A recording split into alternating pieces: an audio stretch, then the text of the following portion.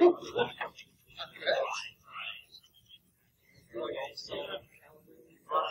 not quite that advanced.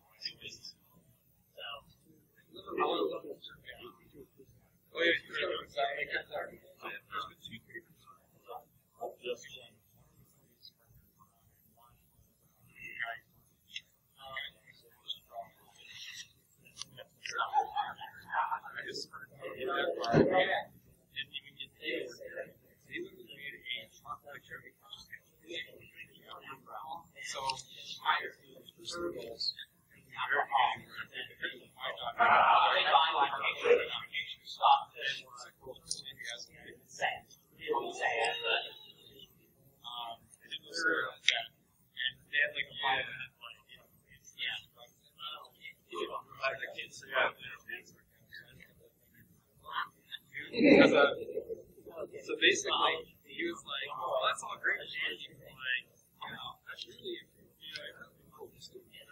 I can probably challenge yourself now, but go for a great hire there with Aquaman.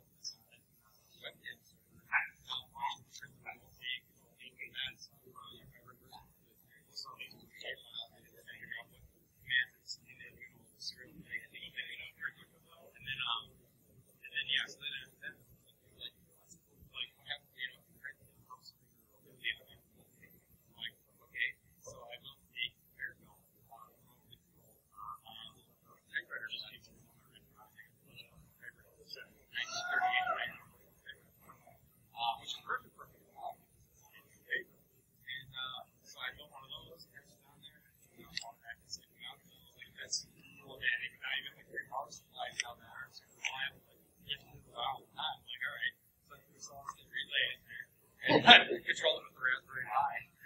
And I was insane. By the end of it, like everybody was scrambling to I should have done. And I was like, I was just walking through and like $50,000 thing and scared me.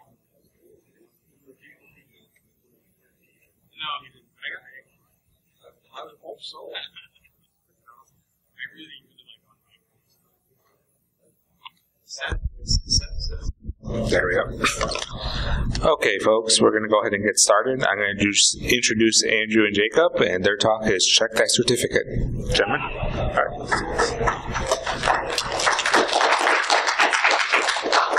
All right, good afternoon. Nope, sorry. Nice. Bad way to start the talk.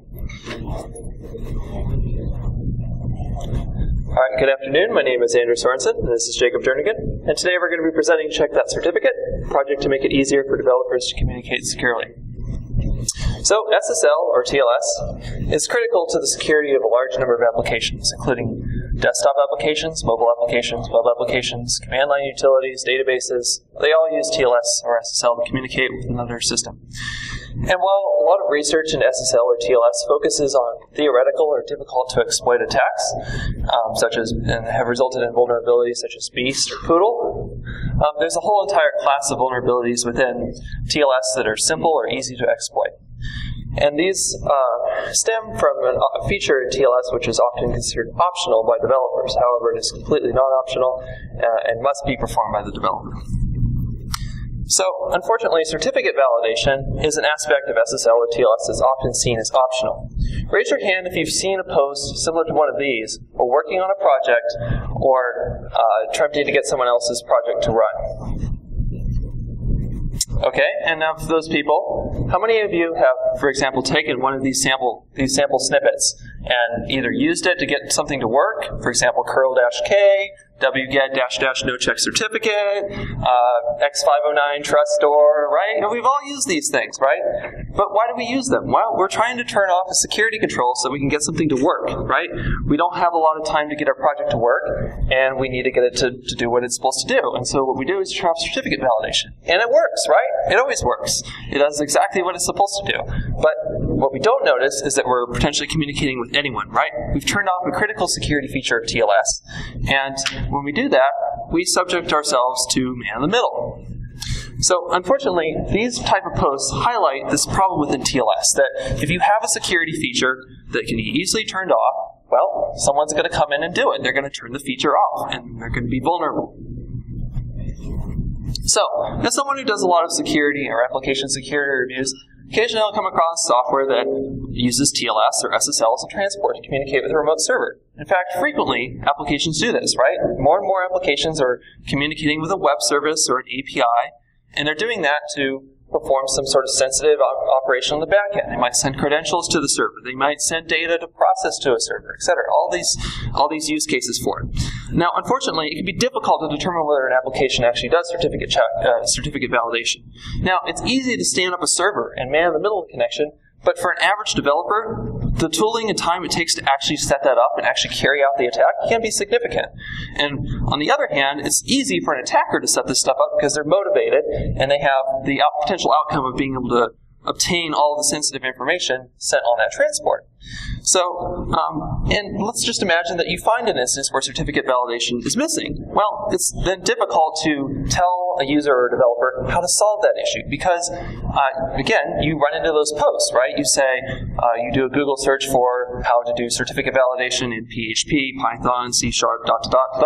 and you come back to a post on how to turn it off instead of how to turn it on, right? So you struggle with this thing, you don't know what to do with it, and at the end of the day, you end up turning it off, which is not what you want. And so, while you have people on the kind of the quote on the top really illustrates this, right? So people who don't understand why it's necessary to do certificate validation.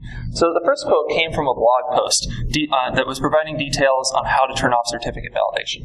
And so this user comes along and says, well, thank you very much. You solved the biggest problem of my project, right? It works now. I've got my code to work. It's communicating with, Google Maps API, whatever it might be, right? But they've completely turned off a critical feature of SSL. And they're happy about it, right? They turned it off. It works. Great. And then you've got the second class of people, right? That just don't understand what the impact of maybe turning off peer verification would be, right? So they've actually looked at the documentation here because they've got a specific option and argument that they're playing around with, right? This SSL verify peer thing. What is this, right? And so, well, they turn it off, and then they post on this discussion forum and say, well, as I understand it, you can turn this thing off, and curl will still communicate securely even though it doesn't verify the peer certificate, right? So there's something in there, right? There's something that they're not doing. What is it that they're not doing? Well, they're not checking their certificate. Now, what does that mean? Well, if you don't check who you're communicating with, you're basically using encryption, right? You're using encryption. You're still using encryption. You've always been using that. But you're not checking who you're communicating with, right? So I'm establishing a secure communication with so-and-so in the audience, right? But I don't know that it's actually you. It could be someone else. Anyone, right? Just so as long as they happen to be at the right time in the right place, I'm communicating with them. And I'm communicating insecurely because I'm not verifying who I'm communicating with. So when peer verification is skipped, the connection's only secure if an attacker can only intercept traffic, and they cannot modify it. So they can only passively capture it. They don't modify it, then it's secure. But as soon as they can make any modification to it, it's done. The attacker can stand up their own server, you'll freely communicate with it, and you'll share all of your secrets with it. Defeats the purpose of SSL. So, the focus of our research. As I mentioned earlier, a lot of research has been performed on kind of three different categories of SSL or TLS: design, cryptography, and implementation. A lot of research in those particular areas reveals kind of interesting vulnerabilities within SSL or TLS. For example, implementation, heartbleed, right? Disclosure of sensitive information that's in the memory of the SSL server, right? That's a big deal. Or also the clients in certain cases. Cryptography, right? All the issues we hear about with RC4 to certain ciphers being bad, export ciphers, weak keys, all those sorts of things. Design considerations, right? Like, well, you designed your your protocol in such a way that it reveals information about whether the padding was incorrect or not. Well, okay, then you have a vulnerability. But in particular, we're most interested with this last category, which is using TLS, right? So TLS is complicated. You can screw it up. And if you don't use it correctly, particularly you don't do certificate validation correctly, you could be subject to a man in the middle. And then all of your security guarantees, all this stuff that everyone's invested all this time into developing becomes useless, right? It doesn't provide any security at all. So, two major areas of previous work that were notable for our research. The first one is a research paper published by the Stanford Crypto Group in 2012, and in this paper titled "The Most Dangerous Code in the World: Validating SSL Certificates in Non-Browser Software," they basically went through and evaluated a lot of different software packages to see how well it performs certificate validation. And it came back with some pretty devastating results, as you might imagine. For example, the Chase mobile banking application for Android, the PayPal SDK, and Amazon Payments SDKs do not validate the identity of the remote server. And when they don't validate the identity of the remote server, right, they're subject to man in the middle, which means that all that information that those clients were communicating with the server is now all subject to man in the middle, which is bad, right? Because we're trying to send sensitive information, and now it's potentially disclosed. And while this paper was really focused on solving specific instances of the problem, there's another project that kind of took it a step further. So this project from ISEC Partners, another consulting group, basically what they tried to do is they put together examples of how to use SSL or TLS correctly. In particular, they focused on certificate validation, right? It's the problem at hand. Problem that we're most interested with. Now, unfortunately, they were really limited by the number of examples that they had in their code base to work with. So they only had an example for C in OpenSSL, which is a difficult one that people frequently mess up. And then they also had one for iOS and Objective-C, which is also helpful. But again, it doesn't encapsulate all those other cases where people do certificate validation in desktop or mobile applications and would need an example of how to figure out how to do it. So now I'm going to hand it over to Jacob to talk about some of the specific areas where people kind of confuse or misuse TLS. Okay, so excuse me. So Andrew talked a lot about the developers and their knowledge, but what I'm really going to focus on is libraries, because as I'll talk about in just a second, libraries either have incorrect documentation or what we've kind of dubbed obscure implementation flaws, where the library will do one thing, but the documentation says it does something not completely different, but different enough that it could be a problem. So TLS is often a checkbox on an application security feature list, right? So I have TLS enabled and we're good, except obviously we know that that's not necessarily true because we need to make sure who we're talking with, along with some of the other issues that are outside of the scope as far as ciphers and things like that. Please excuse the pun, but outside of the scope, trust and key management are key failure points in cryptography as well. Had to include the terrible puns somewhere. So, understanding the complexity. Certificate validation is extremely difficult, especially because certain libraries effectively leave it up to the user. WordPress is a good example of this, where you have PHP and WordPress had to write their own certificate validation because the one in PHP is kind of hard to use. And the problem with that leads into edge cases like non-standard characters like Punycode domains or wildcards, and you have to account for those and all of the failure cases that could come with that. What that leads to is larger projects can often, like WordPress, get it done, but smaller projects either don't do it because they don't have the resources, or they do it incorrectly or non-feature complete because they just don't have the resources. So a good example of the documentation not fully explaining the ramifications of an option would be wget. So the wget option CA certificate, in the man page, you'll see without this option, wget looks for a CA certificate at the system specified location.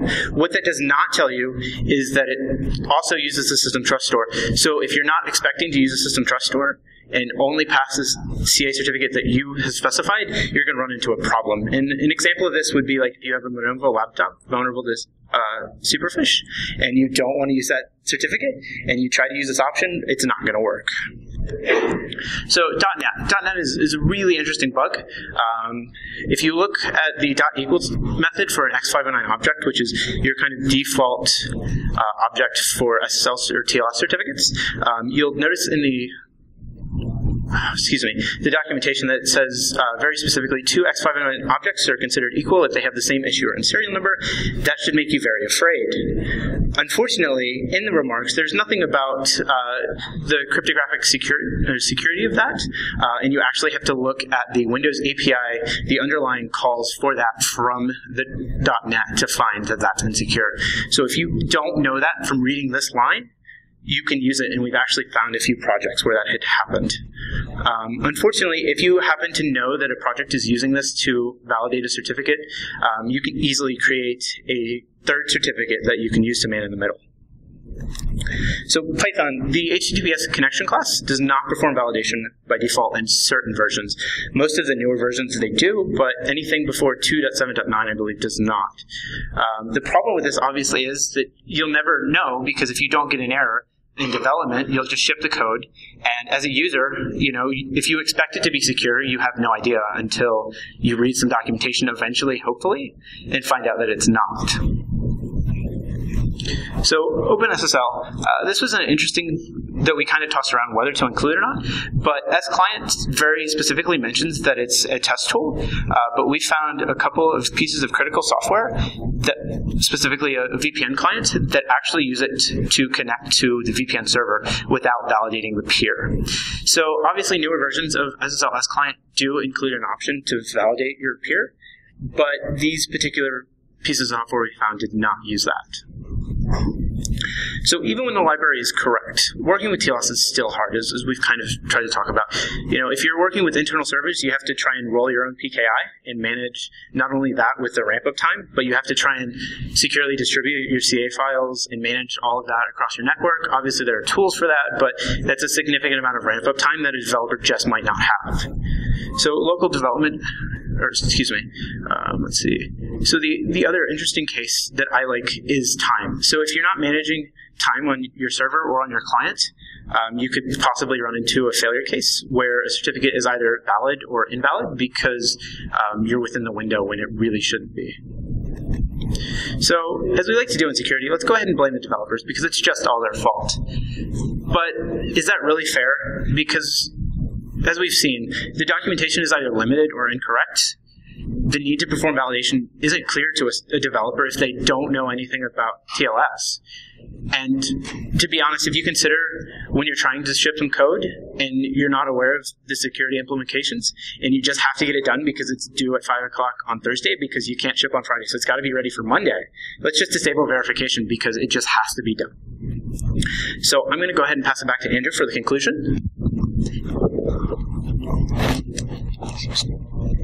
All right, so in conclusion, right, this certificate checking is a really difficult problem, right? And developers often run into issues with it. And their first instinct is to turn it off because, well, you don't see an easy path out to do it correctly, right? And so your only option is to just turn it off and proceed along, right? Well, that shouldn't be the case, right? So let's try to see what we can do to fix that.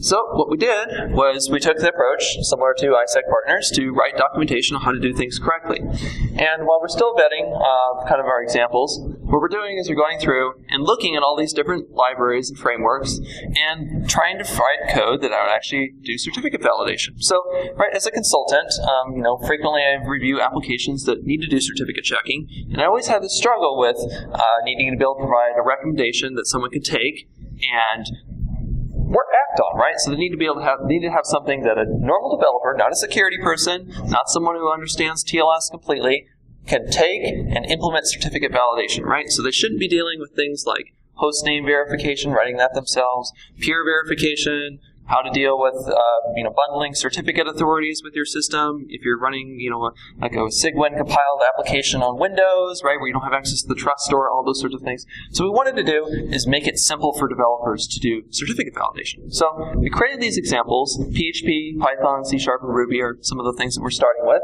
and a couple of those standalone tools that we described earlier, like wget and curl. And we're essentially making a website. It's still in the process at this point, but you can certainly look at it now, to give people a place to do the right thing. So instead of in the future, instead of those Stack Overflow posts that tell you how to turn it off, and they're always the upvoted answer is always, well, if you just do no check certificate, you'll be fine and dandy, and then someone will follow up and say, well, thanks, it's great, it works. Instead, there'll be some really clear directions that will say, well, the first thing you need to do is identify who you need to communicate with, and then you get the certificate for that machine, right? And then dealing with all the formatting issues, abstract that from the user, and then this is what you do. You take the certificate, you bundle it with your application, right? You do certificate pinning, and you can use those self-signed certificates, right? You don't have to go through your IT admins that to do test work on your own machine. So instead of turning off certificate validation, you can roll your own certificate locally. And if you're shipping a mobile application, you can do certificate pinning in your mobile application. And instead of relying on the trust store, right, when you don't need to trust a whole bunch of extra parties to vouch for your certificate, well, since you already have it bundled with you, well, you just trust just the host of the machine that you need to communicate with, right? So we solve a lot of the issues with certificate authorities. We solve some of the issues with having to deal with setting up your own PKI. And we get to the point where you can just look at an example and you can implement it in your application. Are there any questions? What about certificate validation PHP? Can we ask them to go to the mic? So the question's about what about certificate validation in PHP. So PHP is an interesting one, right? So before 5.6, there's host name verification, something that you have to implement by yourself, and a bunch of other details.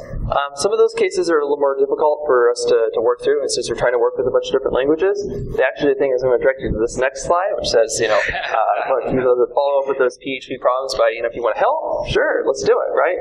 And certainly there's a lot of people that rely on PHP, and they should be able to communicate securely. That's totally a goal. We don't want to discount a language just because it's difficult. We want to have a recommendation. Other questions? So you mentioned in your research that you came across a lot of documentation like wget and curl and stuff like that was either misleading or incorrect. So as part of the website work, which is awesome, are you actually going back to those projects and stuff and committing and saying, hey, we need to update this doc, or here's a change list with these docs and things like that? Right, yeah. So the question was more about you've got findings, right? So what about reporting those back, right? So we've been working with some of the parties, for example, Microsoft. We worked with them to identify kind of where the issue was within the documentation, what kind of a best approach would be for fixing it. For the others, sometimes there are open bugs that have been open for many years, like the S-client bug. There was a little screenshot back in there that said it had actually been open since 2003 in bugs.debian.org, right? So, 12 years later, we finally got it fixed. Actually, it was fixed in 2014. So 11 years later, we finally fixed this issue of getting certificate validation going. Python, right? It's been fixed, right? It's been fixed in the language. The problem is not so much the language needs to update. It's just that the supporting documentation around, like examples of how to do it or sample code, is incorrect. Does that answer your question? Yeah, thank you. And also curious. You mentioned Stack Exchange, and there's so many bad examples. Like, is part of the effort going to be to troll Stack Exchange when people ask these same stupid questions, or not stupid but valid questions over and over? Like, hey, here's some good examples, right? Because people are not going to not go to Stack Exchange because then nothing would ever get coded. I got this. So I'm actually good friends with several of the sysadmins for Stack Exchange, and I think they would murder me if we did that. So I think as time comes, we'll try and update some of those where we can. And to be fair, we didn't talk about it, but on several of those posts, there are answers that say, do not do this, please do this instead.